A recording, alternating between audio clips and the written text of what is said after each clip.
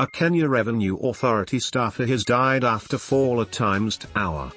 In a statement on Friday, the authority said, "One of our staffers has been involved in a fall this afternoon while at Times Tower." The Deputy Commissioner for Marketing and Communications went on to say that the authority's medical team performed first aid on the staffer, while calling for medical assistance. However, the staffer succumbed to injuries while being attended to by medical personnel.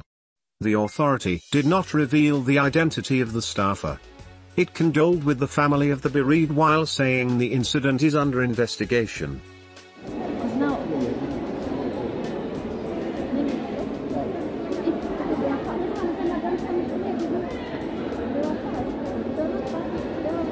Nini inaweza stress mtu this much?